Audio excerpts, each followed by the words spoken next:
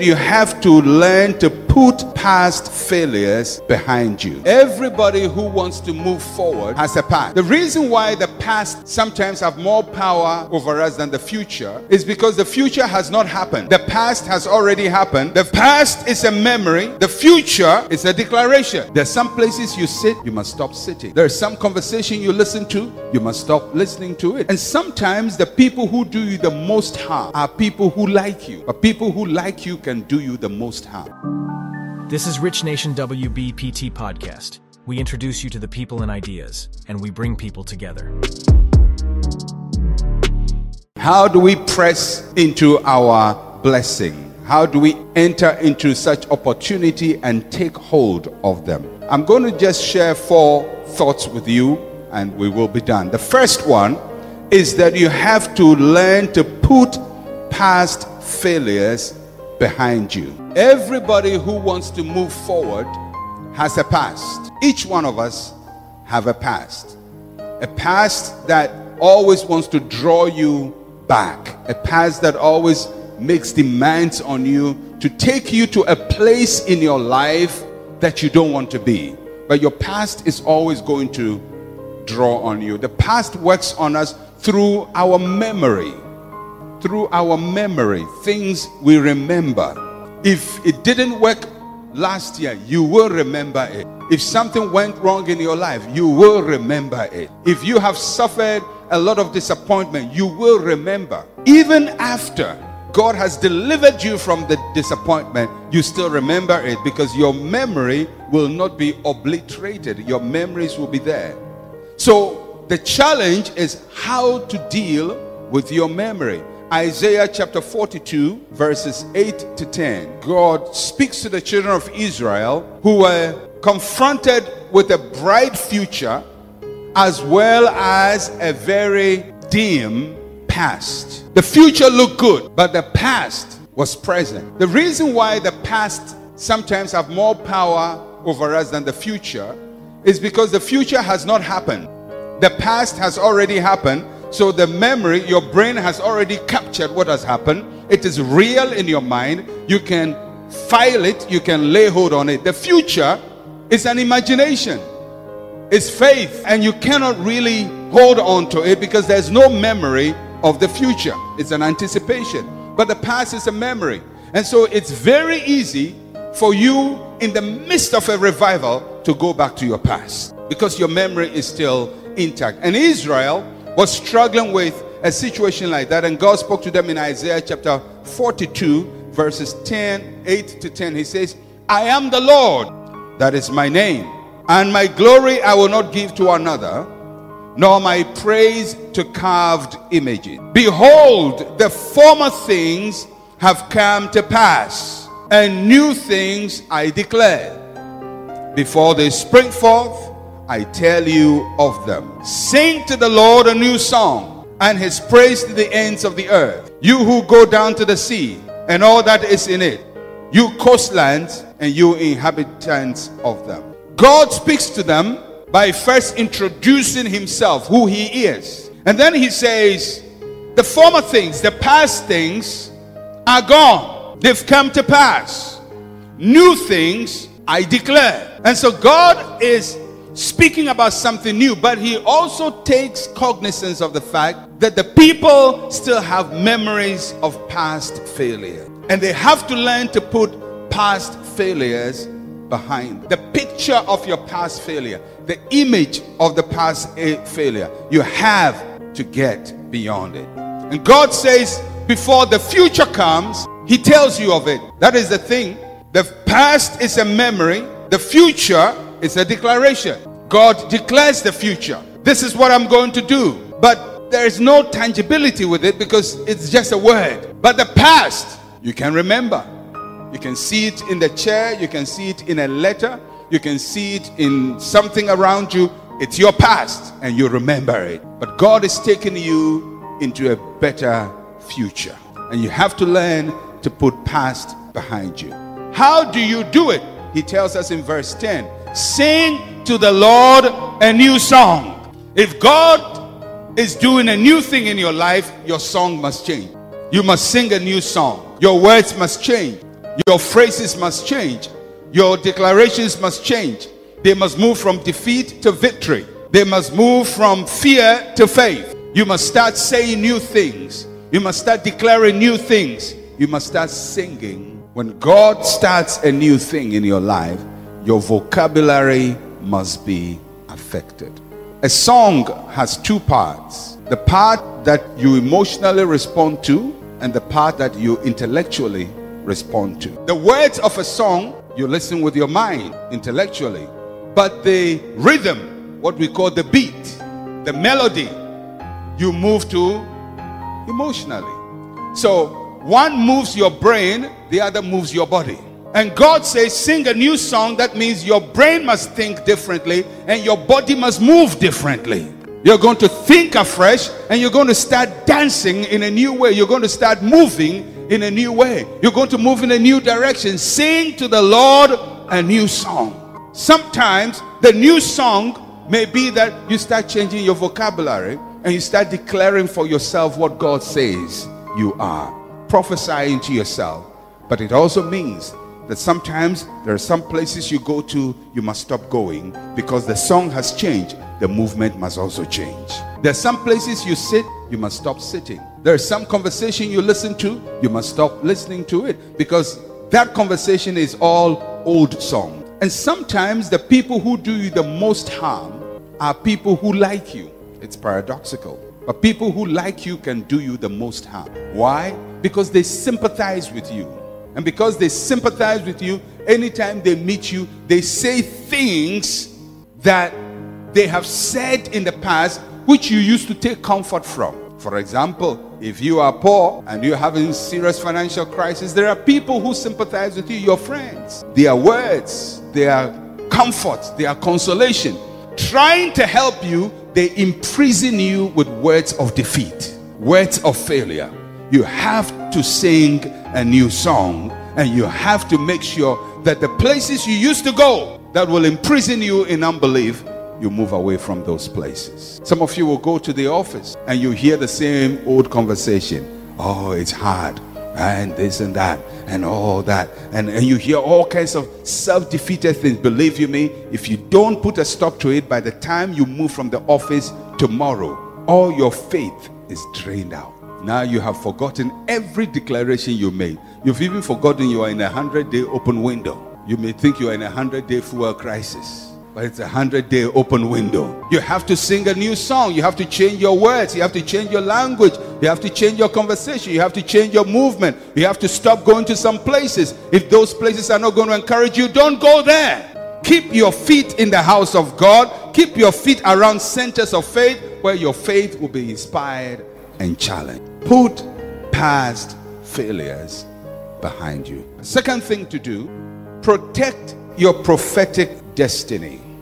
If you cannot protect what God says you are, nobody will protect it for you. If you lose what God gives to you, you cannot blame anybody. 1 Timothy chapter 1 verse 18. It says, "This charge I give to you, son Timothy, according to the prophecies previously made concerning you, that by them you may wage a good warfare." One of the remarkable phrases in the Bible concerns what the parents of Moses did. According to the book of Hebrews chapter 11, when they saw that child, they saw that he was a proper child. They saw a son and they said, "This is different." Remember, at that time there was a decree, and the decree had gone out from the king. Every child should be killed. A male child should be killed. And the soldiers were going out killing their children, the children of the Jews. And not only that, parents were delivering or volunteering their sons to be killed. Because if you didn't volunteer your son to be killed, you were in deep trouble. So you give birth to a son, you enjoy the son probably for a week, and you go and give them to the Egyptians, he's slaughtered. And these two people, a couple, parents of Moses, gave birth to a son. The law of the land says he must not live. But they looked at that son and somehow they believed the destiny of this child is greater than the decree of the king. They protected that child. Protected him a couple of weeks. Then it went into months. Went on. Then they couldn't protect the son any longer. So they determined to put the son into God's hands. They made a basket, put the son on the river at a point where they expected that child to be located. The child was located, brought into the camp of Pharaoh. God has a sense of humor. The person looking for the Jews, God sows a seed of his destruction right in his household. And Moses grows up and becomes a deliverer. But why did it happen? Because the parents protected the prophetic destiny of that child. You have to look at the dream God has given to you and say, this is a proper dream. This is a proper vision. This is a life-giving vision. What God has said to me is proper, it's good, and I'm not going to surrender it to be killed. If you don't protect your destiny, nobody will. You have to protect what God says concerning you. You have to protect the word of God to your life. You have to make sure you don't do anything to sabotage the word of God. Many times, it's not even the devil from outside who destroys our prophetic destiny. It's we ourselves. Like the children of Israel, it wasn't just the armies of Pharaoh coming to kill the children. It was the parents volunteering the children. Question: are you volunteering yourself for destruction? Are you donating yourself for destruction? Are you the one who goes to tell the devil, destroy me? You say, oh, but I will never do that. Oh, yes, but we do that. We do that in so many ways. Through unbelief, but mostly through bad, self-defeating, self-destructive habit. In this season, you must break some habits. And you must make sure that every habit that exposes you to demonic attacks and destruction, you shut the door. Don't open the door to the enemy. You have too much prophecy hanging upon you. After all this anointing that you receive, you don't go out and destroy yourself. You don't go out and walk in sin and live in sin and expect that God will bless you. Because when God speaks to you, he expects a correction in our attitudes, in our behaviors, in our habits. Protect your prophetic destiny. Where is God taking you? Do you believe what God has said concerning you? Do you believe where you are going? Do you believe you are anointed? Do you believe you are highly favored? Do you believe that there is a divine destiny for your life? Do you believe you have entered into the best time of your life? Do you believe that God has set an open door before you? Do you believe that? If you believe that, protect it. There are going to be words you will hear, words that are designed to undermine your faith in God. And when those words come, you have to be careful, because words are very powerful. Even when you say you don't believe it, you've heard it. Have you ever heard somebody say something to you, and when he said it to you, you argued against him and you rejected it, but after you left, you were thinking about it? Somebody said, oh, your hair is not well combed. And he said, oh, it's well combed, I combed it well. But after you leave his presence, the next mirror you see, you look into it to see whether your hair is well combed. So sometimes you argue against something you've heard, but it's entered into your heart. Your mind tells you you've rejected it, but your subconscious tells you you have embraced it. Be very careful of the words that people speak concerning you. People can speak self-defeating, destructive words concerning you. Some of you have heard it so long. Sometimes it's somebody who is close to you. It can be your husband, it can be your wife, it can be your parents, it can be relatives you live with, it can be somebody you work with who is always killing your spirit. You have to learn to keep your spirit alive. You may not, for some practical purposes, be able to move away from that environment, but build a shield of faith in your life so that when somebody throws a fiery arrow against you, the shield of faith will stop it. And what is the shield of faith? Thus says the Lord. The word of God is our shield of faith. That is what we use to stop and quench the fiery darts of the wicked one. There is a prophetic destiny on your life. It is going to be manifested. I said it is going to be manifest. You are going to get to the place God says you are going to get to. You will not die a disgrace. You will not die miserable. You will not die frustrated. You will not die disappointed. You will not die with your dreams unrealized. God is good. God is faithful. He has promised you he will watch over his word to perform it. You have to endeavor to stand in faith and see the salvation of the Lord. Protect your prophetic destiny. There is something God has deposited inside your life. Protect. I must protect mine. you must protect yours. Nobody can protect it for you. Don't lose what God has given to you. Don't lose all the remarkable things you received. Do you remember how you felt when God spoke to you? Do you remember how your spirit was activated? Do you remember how faith rose in your heart? Do you remember how at a certain point in your life you believed all things were possible? Because you know, many times in a service there are windows that God opens in the realm of the spirit for us. Sometimes as the preaching is going on, just for a 1 minute or a 2 minute time, something happens to you, and at that time you believe anything can happen. Then that moment passes. But that moment was an open window to heaven. When it passes, don't forget what you received, because it's past, but you must retain something. It's almost like when it's raining and you go and put a bucket or a bowl. We used to do that. I'm sure people still do it. A basin. You put it outside so that it can fill with water. So it's raining. The basin is getting filled. But then the rain passes, but the water remains. The moment is past, but you use something to collect what the moment offered you. When God gives you an open window, the window may not be there all the time, but you must retain what God gave to you. And that is why God gives you his word. That's why you have a memory. So every time you go back and remind yourself concerning what you felt at that time. How did you feel? That inspiration you felt, don't lose it, because that is your water basin. In it is your prophetic destiny. Hold on to it. Go back to it. Remember, remind yourself. Go back, look into it again, and discover what God gave to you. And that's why it's always good to buy CDs and DVDs of conferences and listen to them. Because when you listen to them, it brings you back to where you were at a certain point in your life. Even when you have forgotten and it's left your mind, you listen and you can capture almost the same feeling and emotion you felt at that time. Because you have to wage a good warfare by taking hold of your prophetic destiny. Third, possess your new opportunity. Number one was put past failures behind you. Number two, protect your prophetic destiny. Number three, possess your new opportunities. Revelations chapter 3 verse 7 and 8. Revelations chapter 3 verse 7 and 8. And we read, and to the church, and to the angel of the church in Philadelphia write, these things says he who is holy, who is true, he who has the key of David, who opens and no one shuts, and who shuts and no one opens.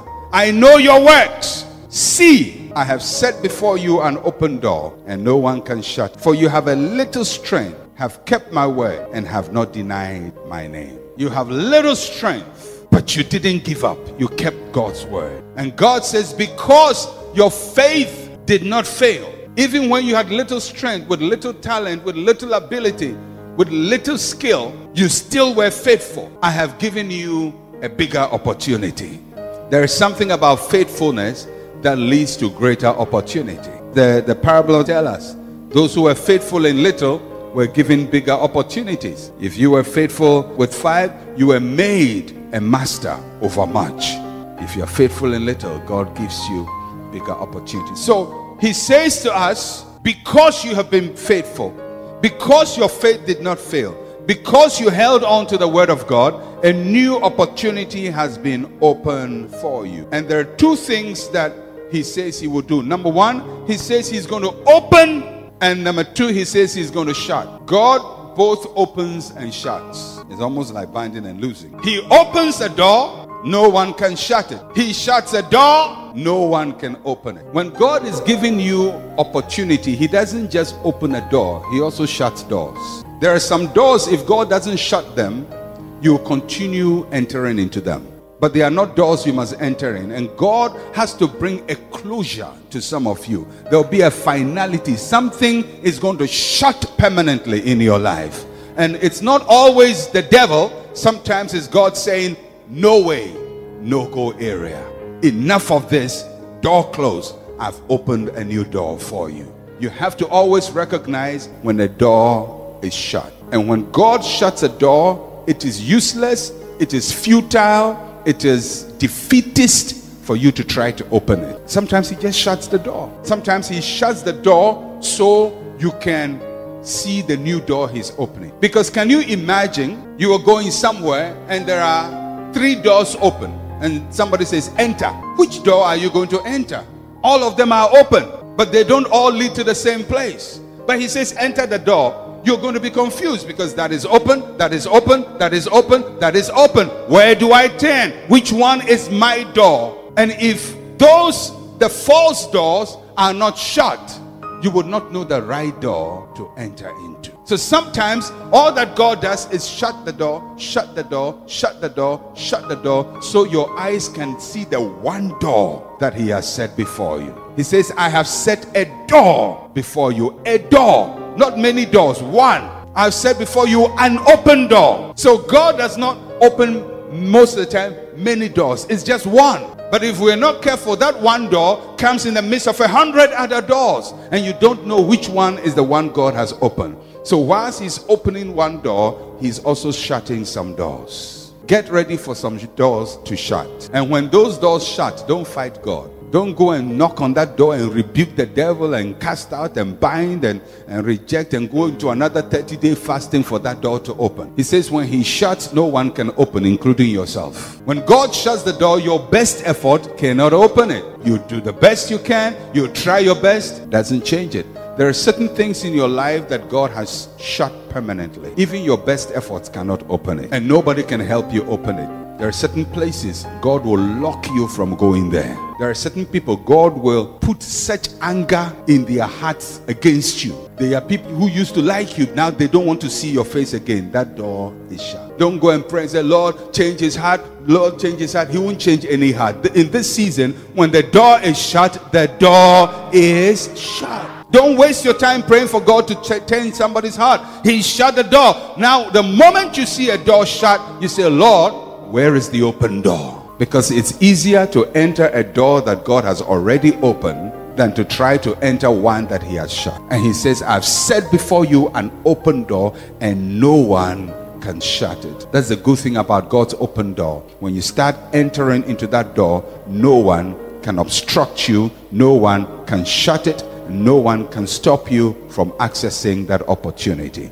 So there are going to be shut doors, lost opportunities, places of comfort, places of confidence, places of strength you used to have. God is going to shut it. Some of you may lose your job, and you must lose that job because it's paying you peanuts. And when that door shuts, don't go and beg. If you go and beg and they take you back, it's a shut door. It will not give you any opportunity. It will lead you to more frustration. When that door shut, it may look like the end of the world, but it's not the end of the world. The same God who has shut that door has opened another door. All you need to do is to pray and say, Lord, where is my open door? Where is the door you have opened? Where is the new opportunity? Where are you taking me from here?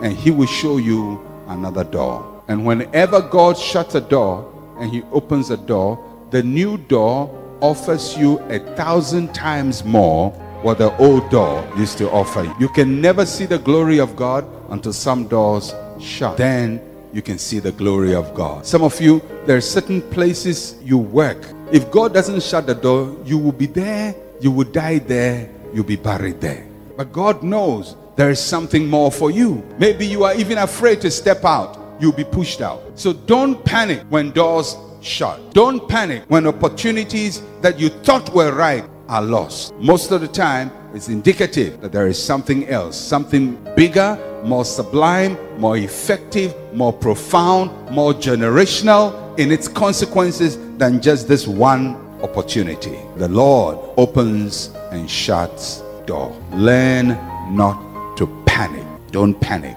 God is in control. Finally, you must learn to push forward in faith. Number one, put past failures behind you. Number two, protect your prophetic destiny. Number three, possess your new opportunities. And number four, push forward in faith. Romans chapter 4 verses 17 to 21. This is in reference to Abraham. And it says, as it is written, I have made you a father of many nations, in the presence of him whom he believed, God, who gives life to the dead and calls those things which do not exist as though they did, who contrary to hope, in hope believed, so that he became the father of many nations. According to what was spoken, so shall your descendants be. And not being weak in faith, he did not consider his own body already dead, since he was about 100 years old, and the deadness of Sarah's womb. He did not waver at the promise of God through unbelief, but was strengthened in faith, giving glory to God,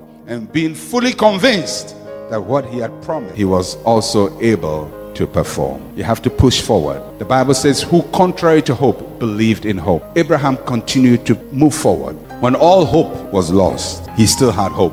When he was told it can't happen, the story of Abraham is still quite confounding. Medical science is trying to catch up with that. And now, I think the latest woman to be able to deliver at an old age was about 62 or thereabouts. They haven't caught on with Sarah. Sarah was doing it at 90. I'm sure maybe one day science will catch up with it, but for now, she holds the record. Now, if somebody tells you somebody who is 90 is going to deliver, I don't care who tells you that. I mean, something in your mind will tell you, please spare us. No hope. Abraham saw his wife growing from faith to hopelessness. The situation has deteriorated to a place where there is no hope. No hope for him, no hope for his wife. But the Bible says when there was no hope, he had hope. That's quite a strange way of looking at life. When it was hopeless, it is finished, it can't be done, case closed, this is, move on. He says, I'm not moving on. I believe God spoke. I believe God's word is true. I believe what he said is going to come to pass, and I hold on to his word. You have to learn to push on. Abraham, the Bible says, did not stagger at the promise of God. When you start believing God, you have to learn to push on, to persevere, to endeavor, to move on, not to give up, not to give in, not to surrender, to encourage yourself in the Lord and keep on keeping on. In this season, you must push on in faith. You must be able to seize your new opportunities, possess your new opportunities. You must be able to put the past behind you. You must hold on to the word of God. And I pray in this 100-day open window that God would do something remarkable in your life. That you will receive that which your heart has desired for many years. The things that you thought were past you, they were gone, they would never happen, will begin to happen. May God's favor be your portion. May God give you strength like Sarah to conceive. May God give you a testimony in your old age. May God cause you to smile. May God cause his word to become real in your life. May his promises become your possession. May God close every wrong door in your life. May he open new doors in your life. May you move from confusion to faith to certainty because of an open door. May the Lord anoint your eyes to perceive the open doors. May you see when a door is open. May your spirit identify new opportunities. May your spirit reject opportunities that are not of God. May you hear the voice of God. May you hear the sound of heaven as you possess your inheritance. In these 97 days, may God cause you to be catapulted from ordinariness to extraordinariness. May you have accelerated development, accelerated expansion, accelerated growth. May you experience divine visitation in your home, in your office, wherever you are. May God anoint your feet and guide your feet in the right places. May God line up sequences and series and cycles of miracles and signs and wonders. May you receive them more than 1,000 times more. May you experience divine visitation, divine favor, divine wisdom in all that you do. I release you into your destiny. I release you into an open heaven. I release you into the favor of God. I release you into miracles. I release you into signs. I release you into miracles. I release you into signs. Signs and wonders will follow you. In the name of Jesus, may your hands be strengthened. May your feet walk in the paths ordained for you. I prophesy that the open heavens will materialize in your life. You will not be behind. You will not be left behind. You will not be sidelined, but you will be on time. You will be on schedule. You will be right on time. Every step will lead you closer to the purposes of God. May God remove the wrong people out of your life. May He remove the wrong opportunities out of your life. And may His door be the only door before you as you move on. I release you into your destiny, into your prophetic destiny, in Jesus' name. Amen. If you want to support our podcast and stay informed about our latest episodes, we're always creating new content every week for our podcast. Subscribing is the best way to ensure that you don't miss out on any of it. Please hit the subscribe button. We really appreciate it. God blesses you all and be legendary, my friends.